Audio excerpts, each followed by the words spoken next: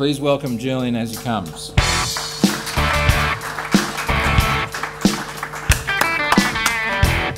Thank you, Tim. Great to be back here in the Investorium Clubhouse, beautiful venue that it is, the Sydney basement here.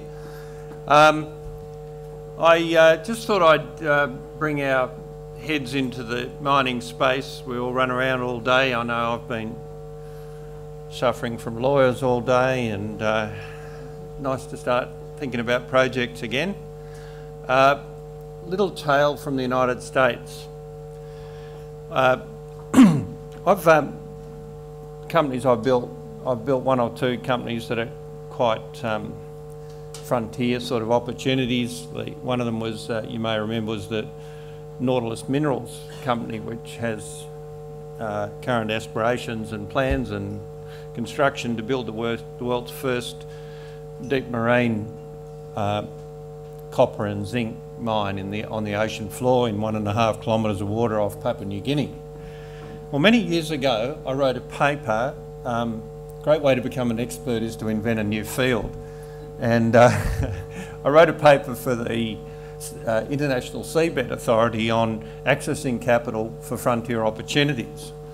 And lo and behold, this guy, lovely man from a company called Deep Space Industries, yeah, okay, right. He rang me up and said, look, we've been reading your paper and we're all really fascinated by it, and I wonder if you'd be an advisor to Deep Space Industries.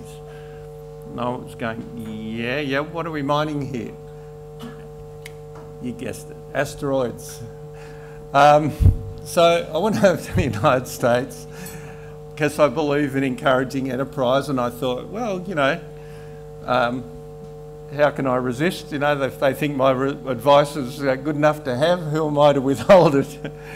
And I was little bit curious, I suppose, because kind of makes your mind boggle a bit. It's kind of like, you know, sitting in space with no oxygen, having rocks whizzing at you and calling it mining.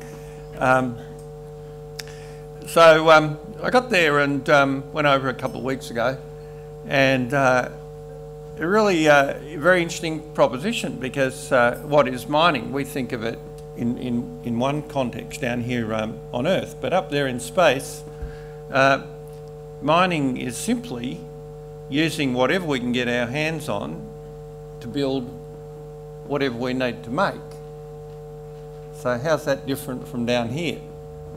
Well, it's different in that what's available is completely different, where you are is completely different, and what you want to build is completely different, but it's the same thing, right? So it takes $10,000 a kilo to take any old thing at all from the Earth's surface and put it up in orbit, 100 miles up, get it out of what they call the gravity sink. And so they're saying, well, if everything's worth $10,000 a kilo, why don't we just bring some of these asteroids that are passing us by, why don't we just sort of bring them in alongside into a geostationary orbit, and we can just slowly chew them apart. And some of these things apparently are between up to 50% water. Now, when we see an asteroid landing on the Earth, it's been through the baptism of fire. It's been torn apart by the atmosphere, raised to ridiculous temperature. Mostly, any asteroid that is smaller than this doesn't survive the re-entry. It just oxidises, even if it's nickel iron. So I was learning all this really quickly, thinking, you know, sure I can become an expert in this before they ask me any questions. And but they're all really highly qualified guys in the team who build satellites.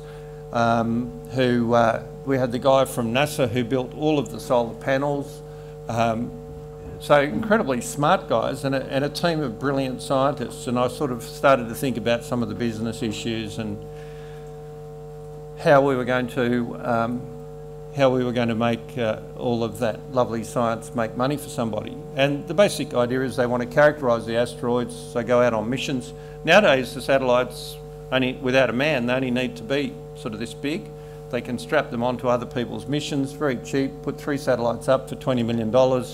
They whistle off into space, do a flyby These little ones are called fireflies, and they go past the asteroids, take pictures and characterise the asteroid. I was blown away. They're all just, this is just another day at the office to them. It was really interesting because, you know, and then after that they're going to capture parts and then they come up with larger schemes. And of course NASA's very interested because it's like putting a hardware store out there for them. Fuel and materials that they can use to build other things. It's like selling gold pans on the gold field. Anyway, that was the chore, and I was most interested and hung out with these guys and stayed in a very, very cheap hotel right next to LAX so that I could be with all the scientists who didn't have a lot of money, because I guess because they're used to being consultants and now they're out on their own. But I had the highlight was they said, tomorrow afternoon, if you're free, we're going round to Buzz's house to have pizza. And I went, you mean like, you know, the Buzz, not Lightyear, Aldrin, right? And sure enough, so had a lovely reward for venturing my effort. Spent a couple of hours with the lovely 83-year-old astronaut who is still in great shape, I can tell you. He's still very active in seeking female partners and in chasing wonderful plans. He's got, you know, he was really well integrated with what these guys were saying and gave them a lot of good business advice. But it was certainly a lifetime highlight to unexpectedly be presented with meeting Buzz. You know, sat down, we worked through things for a couple of hours. He gave us his ideas, and so it really made me rethink what mining was about, because frankly, you know, even up there people are still on this idea that, hey, what if we find big chunks of platinum? And I said, well, it's too expensive to bring it down. I mean, if you can't, you only want to find what you can use up there. So what's valuable is only ever what's useful to us, which is really, I thought, a really nice redefinition of what's mining and what's valuable and how important location and demand is. So, anyway, a little tale from another world.